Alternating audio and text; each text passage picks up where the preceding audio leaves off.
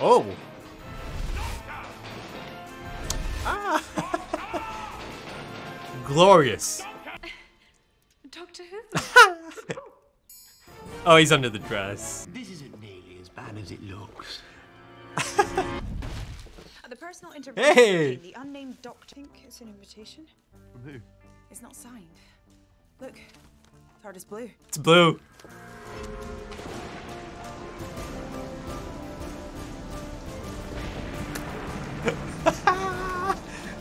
So early. First episode of series 6 and I've got River Song again.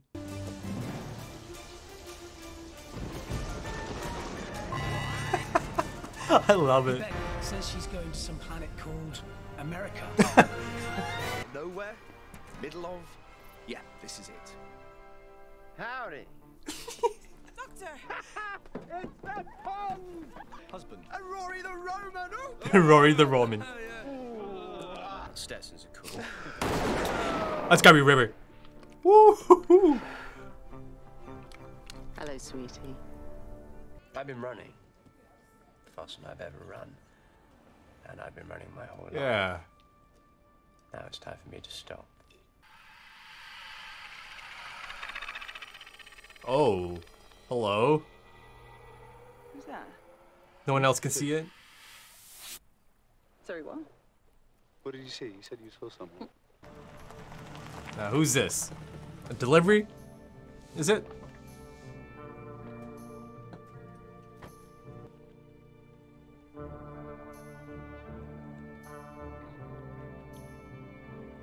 Who's he?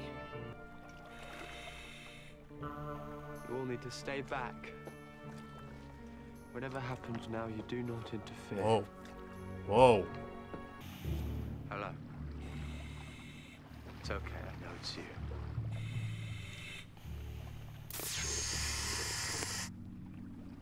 Well then. Was that? Oh. I was gonna say, is that supposed to be River Song? I'm sorry.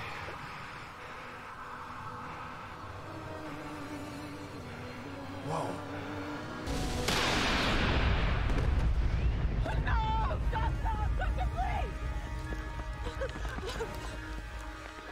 I think it is supposed to be River Song. The whole killed a good man setup, right?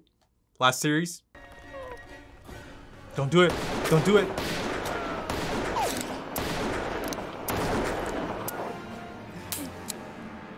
Okay, so Of course not. she missed every shot. We do what the doctor's friends always do. As we're told. There's a boat. Let's do it properly. Put him in the boat, light him on fire, send him off. Wow, wow. Beautiful photography, look at this. Wow, this is some start to the series, folks. Now, of course, I know the Doctor isn't dead in the grand scheme of things, but here's a man who has some sort of Why did you come? connection to the Same Doctor. reason as you. I won't be seeing you again. But you'll be seeing me. Oh, like a younger him? Sweet old man. Wow, folks, this is an incredible opening right here. Who did the doctor trust the most? This is cold. Even by your standards, this is cold. Or hello, as people used to say. I'm always okay. I'm the king of okay. Oh, that's a rubbish title. The king right behind him on the door. The Roman, that's a good title. Hello, Rory. Oh, you bad girl. Oh. What trouble have you got for me this time? Oh. Okay. How can you be here? I was invited. The poke. Amy, ask him what age he is. It's a bit personal. Tell her. Tell her what. He's gonna say 900. 109. Have we done Jim the Fish yet? Who's Jim the Fish? I don't understand. I love him so much. Yeah, you do. He's interacted with his own past. He could rip a hole in the universe. He's done it before. And in fairness, the universe did blow up. There's a far worse day coming for me. Where are we going? Home. Well, you two are. Off you pop and make babies, and you, Dr. Song, back to prison. And me, I'm late for a biplane lesson. Make babies. I know you know. I can see it in your faces. Don't play games with me. Don't ever think you're capable of that. You're going to have to trust us this time. Trust you? Why are you in prison? Who did you kill? Pretty sure that was her. Now, I love a bad girl, me. But trust you. Seriously.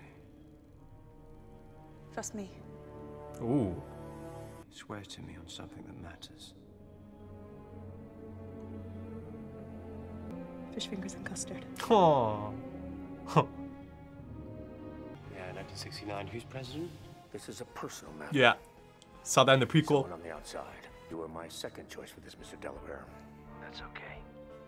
You're my second choice for president. Mr. Nixon. No monsters, right? In the Oval Office, apparently. Very neat. Did you touch something? Just admiring your skills, sweetie. Good. I learned something. Okay. Let's take it slow. He just showed up in... Yeah. Fellas, the guns, really? I just walked into the highest security office in the United States, parked a big blue box on the rug. You think you can just shoot me? They're Americans! Don't shoot me. No shoot. To shoot us either. Very much not in need of getting shot. How'd you get it in here? I mean, you didn't carry it in. Clever, eh? Love it. Do not compliment the intruder. 5 minutes. 5. Mr. I like him. That man is a 5 minutes.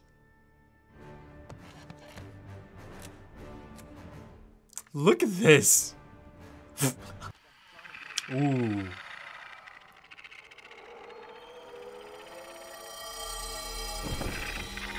Who's that? Yeah. I don't know. I just... Amy, what's wrong? Whoa. Amy? You alright? Yeah, no, I'm fine. I'm just feeling a little sick. Is Amy pregnant? Tell him what? What he must know, and what he must never know. How do you know about that?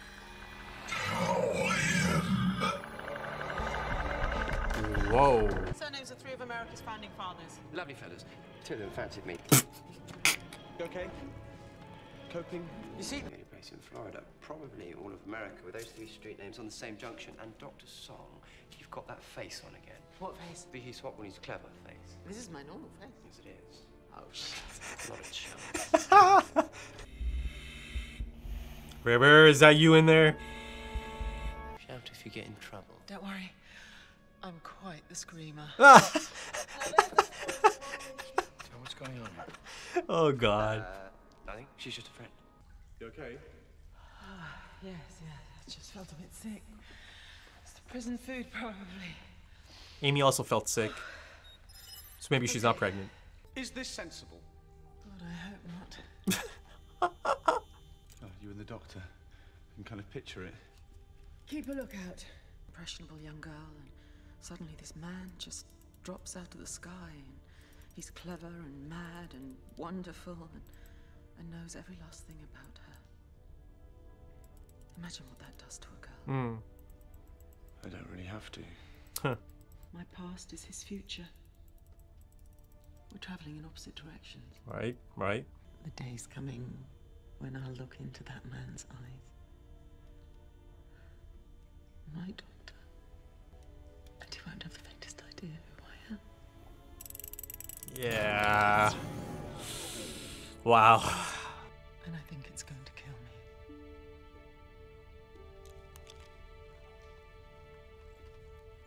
me. Whoa. From the lodger. Really similar to that. What is this place? Someone tried to recreate a TARDIS or create a TARDIS. I just wanted to get married. Is that a crime? Yes. Doctor Who, exactly. It's a crime, is it? That's classified. Classified by whom? Doctor. I'm pregnant. Ah!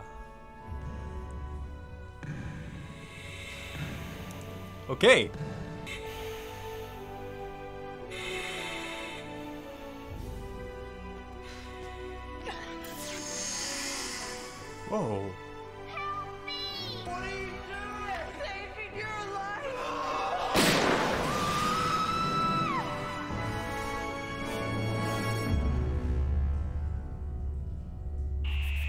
Oh, wow. It's a two-parter. Wow. Okay, how about that? I mean, wow. That is quite the series opener, folks. That is really flipping it on its head, isn't it? I mean, a two-parter, right? A cliffhanger, a two-parter, and it's quite the first part for a two-parter. I mean, wow, wow. That is a breathless first episode, right? That's usually not the case. I mean, it's the first of its kind, essentially, for so many different reasons, of course. Wow, you know, I've got to say, first of all, I really, really enjoyed that. The noticeable thing here is that, of course, you know, that setup, that intricate setup, you could just feel it. You could just see it playing out in front of you. You know, some of the things that are being set up here, I'm so sure that, you know, they're going to kind of play out over the span of this series and, you know, of course, concluded by the end of this series. And then, of course, once again, perhaps going into the next series, kind of leaking into series 7 as well. So, you know, I'm on board. I'm so on board for that because I really enjoyed that structure in series 5. And wow, you know, speaking of setup, there is so much happening in the span of 42, 43 minutes. Wow. I mean, I thought it was really quite impressive. You know, maybe for some people it was a little bit too breathless, right? Because it comes at you, keeps coming at you. But I quite enjoyed that. I really did. And I feel like this type of episode is allowed because of all the build-up throughout series 5. You know, I've got to say, I'm loving this TARDIS team so much, right? Now, you know, it's a distinct change, right, from the earlier days, like series 1 to 4. And, you know, one of the things I really appreciate about this new era, essentially, is the fact that the team kind of remains the same, right? I mean, it certainly allows for that chemistry to build up. And you know, great credit to the acting of all the actors that are in these roles, right? You know, they have some great chemistry together. You know, all of them. You know, I keep bringing up different combinations, right? Different combos. You know, I saw a new one that I really, really quite liked here. Rory and River Song. You know, I mean, it's a poignant scene down below, right? It's an emotionally resonant scene. And the thing I really loved about the Rory and River Song dynamic, or the combination, you know, he understands. He understands everything. It's a little bit different, of course, but, you know, this whole notion of this impersonable young girl and this man that falls out of the sky into her life, a grand man, a tremendous man, right? You know, perhaps the most exciting man someone could ever come across. I mean, Rory's been competing with the Doctor for a long time, long before the Doctor actually returns to Amy Pond or Amelia Pond. I mean, yes, you know, Rory gets to marry Amy. And from the looks of it, from the sounds of it, they're going to have a kid, right? They're going to have a kid together. But, you know, the Doctor is still this figure. He's still this grand figure in their life, in Amy's life. You know, Rory might be Amy's husband, but he is not the Doctor. He's never going to be the Doctor, and that's okay. That's okay. But it's also a fact, right? No one can be like the Doctor, right? So you see those lingering feelings are still kind of there. And, you know, I kind of like that. I like that, you know, they kind of focused on that again, right? Because it can't just magically go, right? It can't just poof, it's gone just because they got married. So I really like that Moffat still kind of had that in there, those lingering feelings. And then, of course, you know, River's song opening up about her relation with the Doctor upon Rory's question, right? Yeah, you know, us, the audience, knows all about that, right? Because in her first appearance, yeah, that's essentially the thing she's describing here. You know, one day she's going to see the doctor, my doctor, and he's not going to have any idea who I am, right?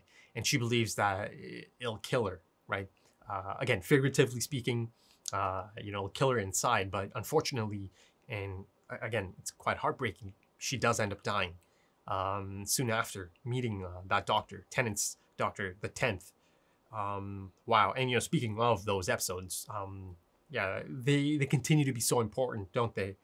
And, you know, beyond just kind of going back to that, you know, the first time I see River Song is in a spacesuit, isn't it?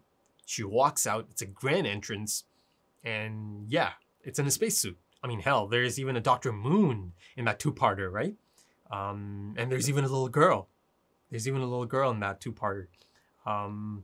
Wow, yeah. Again, I have no idea, you know, Moffat, I'm not even sure. You're going to have to let me know if Moffat even knew back then that he is going to end up being the next showrunner, right? Maybe they might have had some kind of behind-the-scenes agreement, or I'm not sure. I don't know. I don't think he even knew back then that he was going to be the next showrunner. In fact, you know, I've been told that they had no idea, apparently, that River Song is even going to return. So that in itself, you know, shows you just how fantastic that character was, that she was able to make such an impact, even though no one knew that she's going to make another appearance from that point on, right? Again, great credit to Alex Kingston and the writing of Moffat in those two-parters. You know, as I'm saying it over and over, you know, it just occurred to me, silence in the library, right? It's even in the title.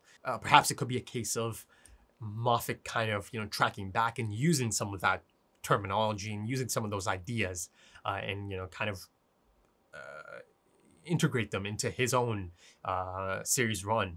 But, you know, earlier I mentioned the first appearance of River Song being in a suit, in a spacesuit, essentially. You know, let's kind of link it to this episode. I'm pretty confident that that is meant to be River Song who shot at the doctor. Now, you know, a thing... let's just get into it, right? That's the shocking first stanza of this Breathless series opener. The doctor dies and gets quite an emotional send-off, right? I mean, wow. I was kind of floored, you know. I'm not going to say I was like, you know, extremely sad. And the only reason I say that is because I know, you know, it's not like the last time I'm seeing the doctor or anything. It's not the last time I'm going to see Matt Smith. I mean, he kind of shows up on screen almost immediately right after. And in such a fun scene, of course. Now, see, the thing about that scene is he is dying, right? The doctor is dying. Hell, I see a regeneration, right? So to see Matt Smith this early on, to be in that position, right? Actually getting shot at. Again, I firmly believe that is River Song because, you know, they've kind of already set up that she does kill the best man she's ever known. Back in the two-parter in Series 5 as well. I think this might be it. This might be the thing they were setting up in Series 5. So, you know, that in itself, the fact that I do think it is River Song, to me, that almost immediately means that there's more than meets the eye in terms of that scene that's playing out in front of us, or in front of the companions, or his friends. I mean, of course, there's more than meets the eye here. You know, it's not as simple as the doctor just dying there. Hell, there's even a possibility that after, you know, shooting at this astronaut, River Song kind of realized that there's a reason she's not able to shoot that astronaut, right? Or, you know, of course, there's also a possibility I'm overthinking it and it's bulletproof, right? But you see she was quite shocked by the notion that none of the shots landed or did any damage. Again, there is a possibility that it's just bulletproof, but, you know, her saying, of course, maybe she realized, oh, okay, I cannot kill this person because almost as if the universe won't allow me to kill this person. I don't know. But, you know, another thing, you know, as I'm kind of talking about there being more than meets the eye, there's some distinct setup by River Song herself in the last series, right? That line of dialogue, the doctor lies. You know, I've got to keep that in mind at all times, especially for something like this, something so jarring, something so shocking, right? It is shocking. And of course, you know, Amy's reaction and Rory's reaction even, and of course then River Song's reaction after she sees him get shot mid-regeneration, because she knows. And, you know, it was quite, her reaction was quite intense, right? Because at first she's holding Amy back, but then, you know, after she realizes, oh, he just got shot mid-regeneration, wow, then she kind of, you know, she kind of lets loose as well. And unloads at the astronaut and misses, or bulletproof, or something else is going on. And, you know, just earlier, minutes earlier, this set up that she's a damn good shot, right? Shot off the doctor's hat as her introduction. Yeah, so, you know, there's something going on here. And I feel like this is going to be a part of a new series-long mystery, perhaps. That's going to be sprinkled out, you know, throughout this whole series, and again, perhaps beyond this series. You know, that's just one component of it. There's so much that's being set up here. You know, let me go back to the cliffhanger ending, right? It feels like that shot is also not going to hit, right? It looks like they already kind of showed me, because they showed me Amy shooting, and then they showed me a glimpse of the suit, and the person inside happens to be a young girl, right? I mean, as of this point, I still believe that astronaut, the one who shot the doctor in the beginning of the episode, to be River Song, right? That's like my almost airtight, you know, take it to the bank thought on that, or prediction on that. It's not really much of a prediction, really, because there's so much setup for that already, that being River Song, right? But here you have this young girl in the suit. You know, I don't think at all that Amy's going to land that shot, even if she is on target. I don't think it's going to do any damage, much like how River Song couldn't do any damage to that astronaut. But another thing that's quite noticeable here is the timing. I think the timing of the revelation to the doctor. Doctor, this is important. I need to tell you now. I'm pregnant, right? And almost immediately after that, there's a young girl being shown. That is something I should put a pin in, right? That is something I should take a note of and keep in mind. I feel like I need to see part 2 of this. And you know, the thing is, isn't it crazy how the opener of Series 6 is essentially a series finale? It has a feel of a series finale, doesn't it? A 2-parter series finale. Like this episode and the things that are playing out, you know, the doctor dying essentially. These are the types of things you expect from the second last episode, the penultimate episode, right? Then setting up the finale, the grand finale of a series. I mean, this is kind of, like I said, flipped on its head. You know, let's just kind of go for it. Though, of course, there is an element of, again, pardon the pun, blowing your load a bit too early, right? There could be an element of that. Now, listen, yes, I expect some not so great episodes. That's just kind of how things are. You know, you cannot have this caliber of episode throughout an entire series, right? You just can't, right? There has to be a few stinkers, right? Series 5 had a few stinkers. So, you know, I'm not saying I'm expecting this caliber of episode throughout the series. I am expecting a few, you know, 6 out of 10s, essentially, maybe 5 out of 10s. But I'm also expecting some 8 out of 10s, a few 9 out of 10s, and a few 10 out of 10s, you know, and good signs here, because I feel like this opener is one of the best. I really do feel like this is one of the best of New Who from the stuff I've seen so far. And I really do think the TARDIS team plays a major, major role in that. And of course, Matt Smith. I mean, at this point, surely at this point, everyone's on board. Everyone's on board. Matt Smith is the Doctor, folks. This is, wow. I adore this dude. I adore this man in this role. You know, maybe it's more of like a preference thing as well, but you know, his brand of humor, his mannerisms, it's so up my alley, right? I mean, there's this moment. It's just him simply just kind of, you know, he's got this big smile on his face, big goofy smile on his face. He comes out and, you know, I'm speaking of him having the straw, and he's just pointing at them. He's got this goofy smile, he's pointing at them, and that had me just laughing, you know, because I love that. about him, his mannerisms.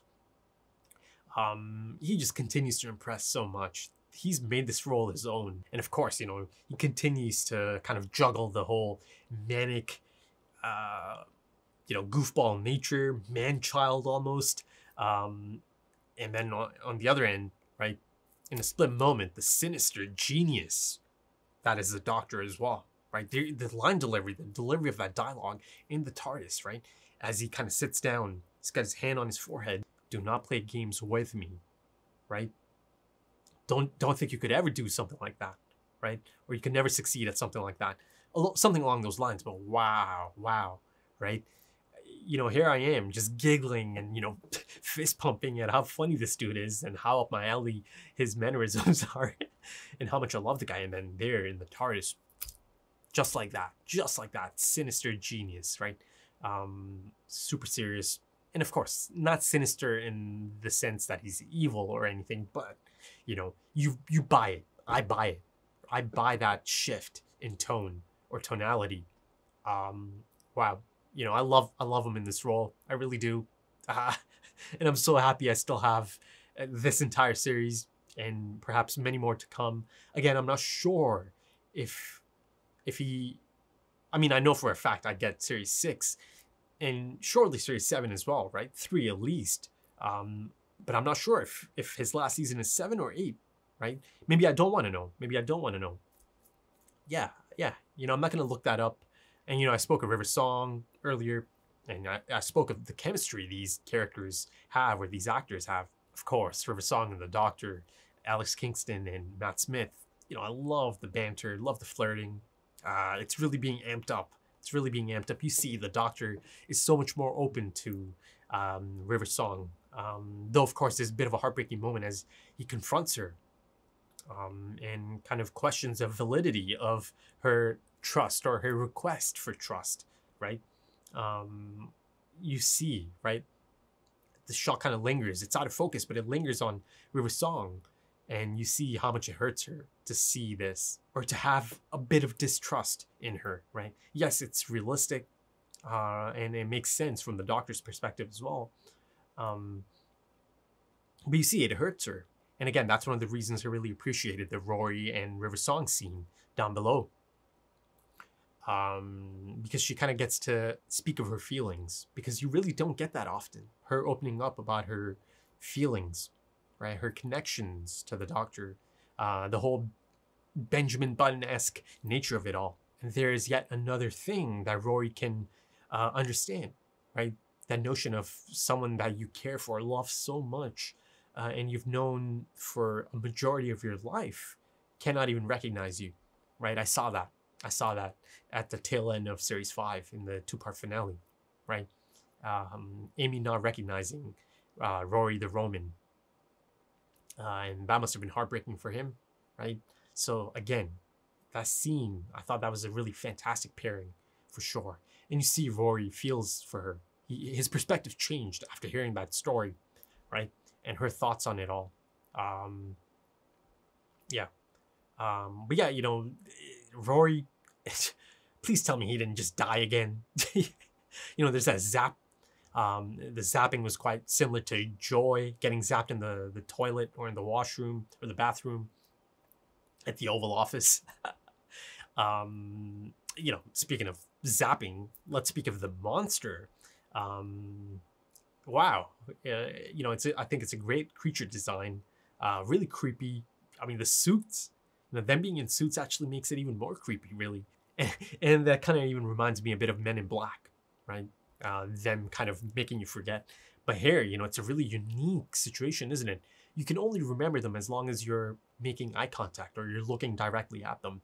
The moment you get your eyes off of them, or, you know, the moment you kind of lose that attention or focus, you know, they're gone. A figment of your imagination. Not even that, right? It leaves you with this uneasy feeling that, you know, you're forgetting something or you're trying to remember something, but you can't. You know, all of us know that feeling too. That's one of the reasons it kind of resonates, doesn't it?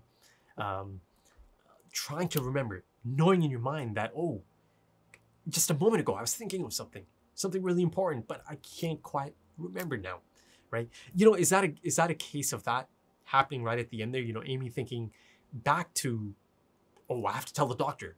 I have to tell the doctor something really important. You know, instead of the creatures, you know, she remembered something else, right? Something else that was important, and her being pregnant being that important thing that she wanted to share or tell the doctor about. And of course, you know, Amy is the one that's being affected by this quite a bit. She was kind of the one that was singled out earlier in the episode as she saw one of them.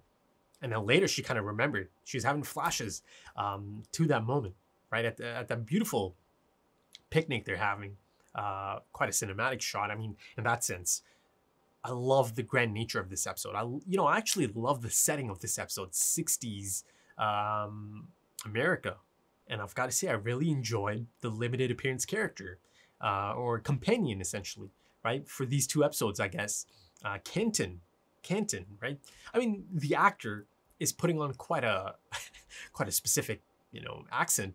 It's quite a gruff and kind of really, you know, hard-boiled accent he's putting on in comparison to some of the other Americans that are clearly part of the cast as well. Of course, you know, you have Nixon, who I saw in the prequel, right? No monsters in the Oval Office. Ha, ha. So my guess is he's probably not American. The actor playing Kenton. That doesn't matter though, you know, it's not even a nitpick. I'm just kind of mentioning it in passing because I liked him. I really enjoyed that character, and I hope I see much more of him in part 2 as well. And I'm sure I'll get, you know, some closure on some of the setup from episode 1. And then, you know, many of these plot points are going to continue throughout the series. And then again, beyond series 6 as well, right? I've seen the structure at this point. And like I mentioned in my series 5 finale reaction or the discussion portion, you know, Moffat really excels at long form storytelling. And I'm sure I'm going to see a continuation of that here in series 6 as well. And, you know, I'm here for that. I'm here for that. And, you know, I mentioned some of the cinematic scenes and moments earlier on as well in the episode. Of course, you know, the send-off, the burial, the burning of the body. Wow. And again, the photography there is just, wow. It's quite striking, isn't it? Yeah, and, you know, it kind of continues that trend since the 11th hour, right? The photography. And the visual look taking the next step, essentially. You know, I've said a few times now that it's kind of taken a step towards modern photography at this point, the look of it. And I'm really enjoying that. I'm really enjoying that. And of course, you know, you could tell that some of these are location shoots in the States. So that's really cool as well. And of course, once again, I do have to mention Murray Gold's incredible score, right? Come on, man. Just, the man is just phenomenal. But yeah, you know, it looks like the doctor wanted them to go to that point in time. He wanted them or needed them to go to 1969. And of course, you know, they made it quite clear that the moon landing and the moon, right? Something's going on here. Something's going on here. You know, it all kind of comes into play somehow. But them being there is all part of the plan, right? Or he wanted them to be there. The doctor, that is, the one that died. Right, the one that's 200 years older than the doctor us, the audience, knew, and Amy and the companions know. Right, the age was a major talking point here. Of course, you know, they explained it. You know, it's not really a mystery because they almost immediately explained it that it is a future doctor. Of course, again, you know, the difference in age and all. But yeah, you know, more than meets the eye. You know, I think that much is clear.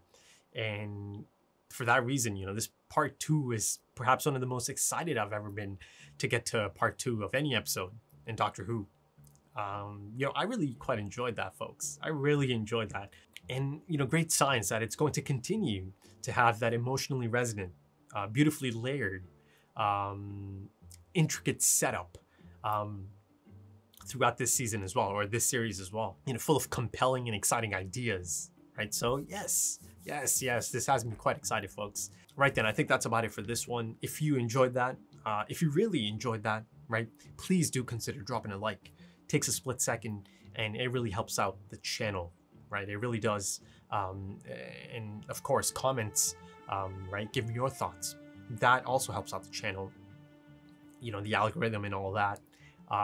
But yeah, you know, your input, your engagement, if you legitimately enjoy this stuff I'm putting out, it helps. It really does help. So, you know, consider all those things. You know, if you're interested in full length or early access to the next episode right now, you know, consider checking out the links in the description and the pinned comment for the Patreon page, right? And also I'm on social media if you're into that, Twitter specifically. Again, links in the description, pinned comment. Right then, that's it for this breathless first episode of Series 6. Really quite excited, folks, really. So I hope to see you again soon for the next one. Until then, take it easy.